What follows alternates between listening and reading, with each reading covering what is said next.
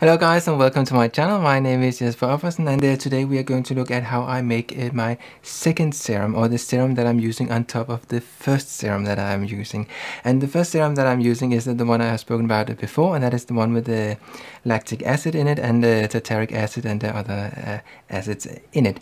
And you can see how I make that one up here. And for that serum I could in theory put this stuff that I'm talking about today into that, but what will happen is that it will not work as it is supposed to, because it will not gel. It will be completely like water, and so therefore I need to have two separate serums. But I can use one serum, which is the one with lactic acid first, and then let that sink in, and then I can use the other one on top. And the other one that I use on top contains something called sodium alginate. So that is a salt of something called Alginic Acid, and you will find this salt used in a lot of skincare products, and it works in the same way as Hyaluronic Acid works. So it brings in moisture to your skin. So if you are seeing some product that contains something like an algae extract or algae soup or something like that, well, then they will say that it contained a lot of goody stuff, but the main reason for using it is this stuff here, so the sodium alginate, which in the plant would be alginic acid. So when you are taking a plant like the algae KELP, then it is very slippery and yes, it's not sticky perhaps, but very slippery. And what makes it like that, or any other algae, is this thing here, the alginic acid, which the plants are producing in order to protect themselves. So that is what is nowadays used a lot in skincare. So how can you use it yourself if you are making a DIY solution? Well, what I do is that I use it in a serum where I'm adding a little bit of other stuff to it. Well, I could use it just on its own, so just like alginate in water, and that would be fine. But I have chosen to add a little bit more, and I like to add niacinamide because it is very good for the skin, so it's very like soothing for the skin. And that is something you will find in a lot of skincare products as well.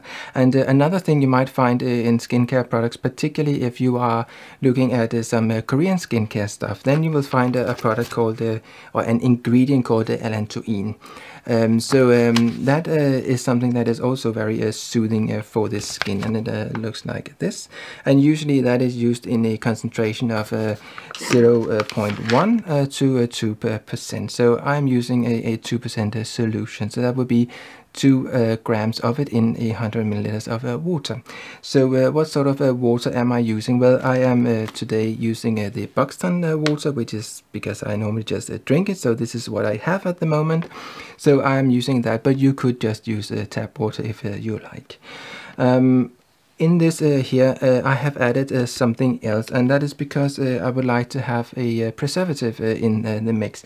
And what I use as a preservative here is something that you will find in your kitchen perhaps, and that is something you're using if you're making jams and cordials and stuff like that, chutney, something that will have to last for a little while, and you don't want to go moldy and with microbes in it. So that is something called potassium sorbate. And that you will also find in a lot of skincare as well. Maybe not use that much because it's not as potent maybe as some of the other preservatives that are used. So I like to use this one here, and I use like 1 gram in a kilo, and that's what it says on the back.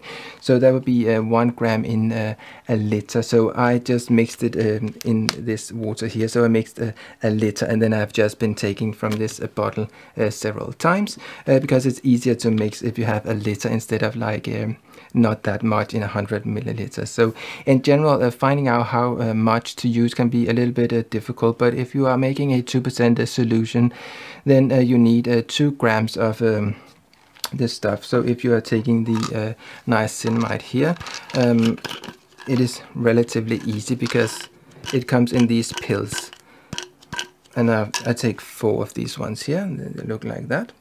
So it's kind of like a big capsule. So that is very easy because there will be 500 milligrams in each of these ones here. So I just take 4 of those.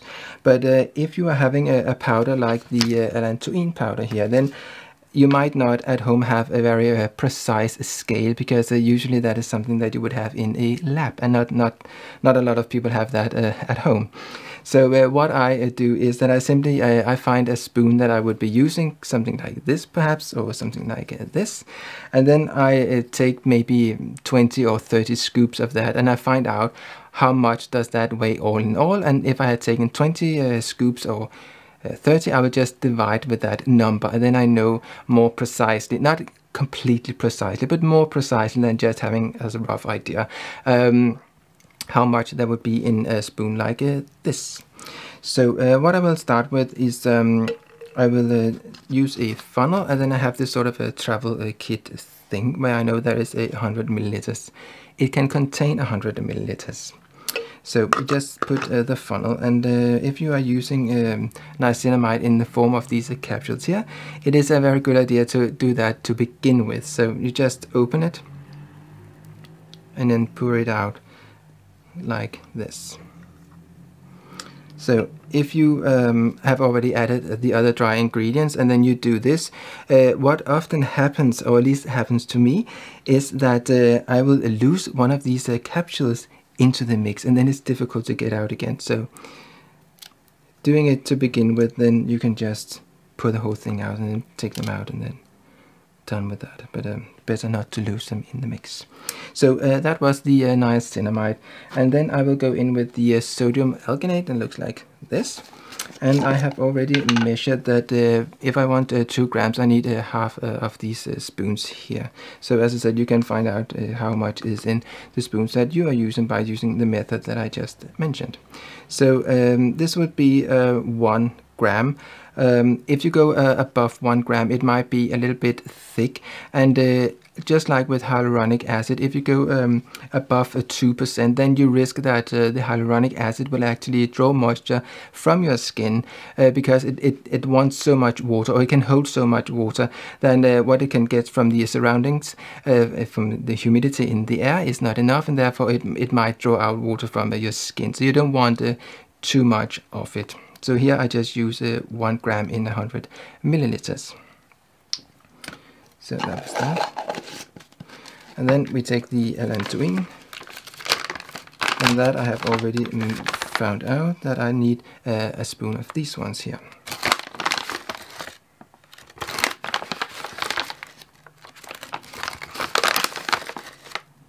So like that. It doesn't have to be very, very precise, but I mean, you need to have sort of an idea about what you are doing there. And then you have to shake this stuff up, because if you just add water into a big pile of powder of the sodium alginate, then it will very quickly form a big lump, and it will take a little while before that will dissolve. So something that will help it a little bit along, but not like it be completely foolproof, but kind of like you have to mix it first, and then it works much better. And then I add a little bit of the water. So here you can go in and you can either just shake it up, or you can just stir it up a little bit. I mean, eventually it will dissolve, but it might take a little while before it dissolves completely. So when you fill it kind of like halfway, this was the cap, then just shake it. So you will see that you can see that some of it is still on this side, but it takes a little while for it to dissolve completely.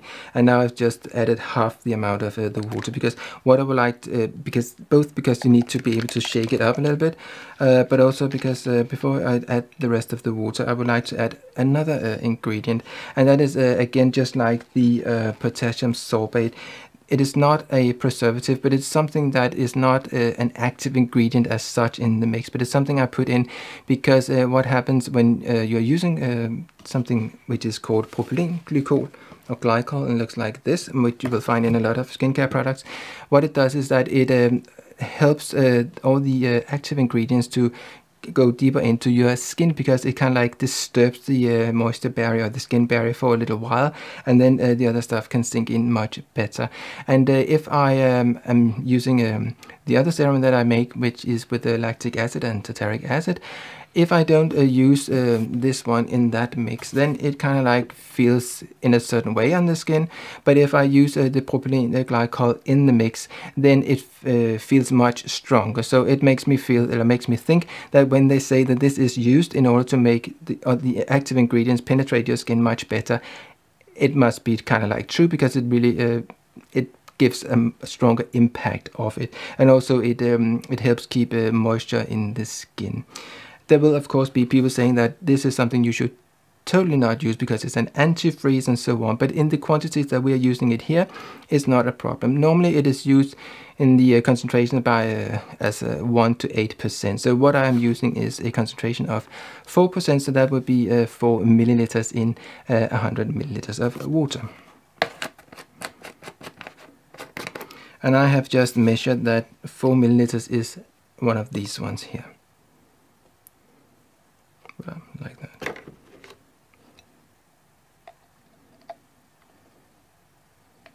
And then I will add the rest of the water.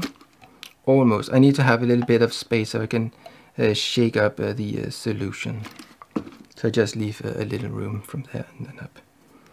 And then you have the lid here again. So we can just shake it, and it will take a little while, as I say, before all this stuff is completely dissolved. So just give it a good shake and a stir, and then leave it for half an hour or something like that, and then shake it again. So another thing that you will see is that it has this sort of opaque look, and one of the reasons for that is that the niacinamide capsules that I'm using, they contain something else, and that is magnesium steroid. And magnesium steroid is something that you will often find in skincare products. In these capsules here, it is used so that the niacinamide itself will not stick together to itself or to the walls of the capsules. So it makes it easier to continue make it a loose powder. And magnesium steroid is also used in cosmetics. So when you're using a powder on your skin or an eyeshadow or something like that, it might most likely will contain magnesium steroid, because it makes the product adhere to your skin much better.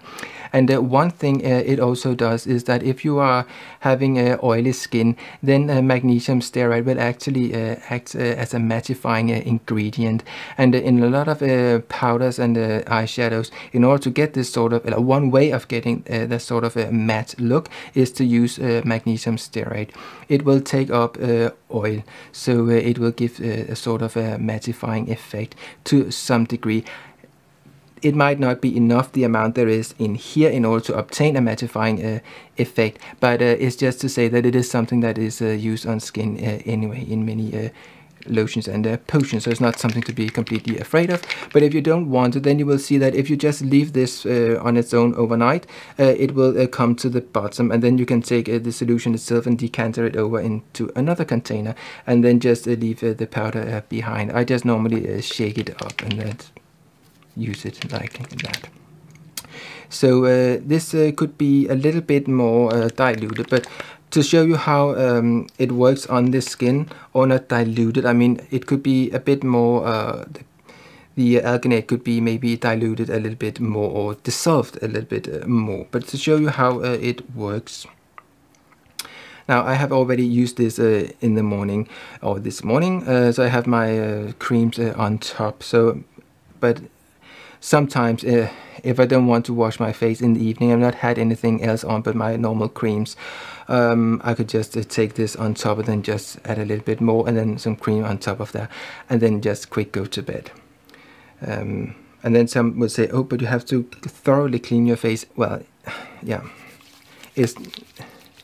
one should not exaggerate such issues. I know that a lot of creams, the producers, they are really talking about all this sort of stuff, but you know, in order to get nice skin, it is something else that you need to do, and that is basically add moisture and make sure that your skin has a good moisture barrier, and work with the ingredients from the inside as well.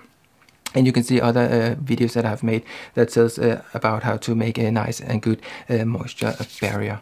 And one of the things you can do from the outside is to use lactic acid. But you can see that in my video about lactic acid, and we'll link to it up here. So I just put it on like that, and then it kind of like it sinks in very quickly into the skin. And I would just put my creams on top of this serum, because it is just a serum. But if I just mix the alginate, as I said, into the other serum with lactic acid, then the alginate would not be gel-like. It would just be like water, so it will not work under conditions where the pH is low. So that's why I don't mix them. But if I take the lactic acid and let that sink into my skin first, and there I will avoid my lips and my eyelids. When all that stuff has sunk in, I can use this on top, and there's not a problem. It will not split or anything like that. But here I will use this on my eyelids, and I will use it on my lips as well. So you can do that with this one here. And I will say I find it works very well, particularly in combination with the lactic acid underneath than just my normal creams, which is not something particularly fancy. It is just a cream from Ampolis, La Crème Fluide, and yeah, it's not particularly expensive. So, but you can see that in some of my other videos where I talk about my general skincare. So yes, this was how you can make a very easy serum that has alginic acid in it, or in this case here, sodium alginate, which is often what is used in skincare products like sheet masks and serums and stuff like that. And it is very inexpensive. I mean, yes, you need to have to buy these containers here, and they are, for what they are, not particularly expensive, and I will give some links to them below in the box below, and you will have for a very long time. This is for more than just a month use. Well, when I make this lotion here, this serum here, I will use it within 14 days or something like that. So I did add the preservative to it, but still I like to keep it in the fridge. So yes, this was how you can make a nice, very gentle serum for your skin that will soothe your skin. So if you would like to see more of this sort of videos, please subscribe, hit the bell, and do all the things you must do in order to be notified when I upload more of this sort of videos. Thank you for watching. See you. Bye.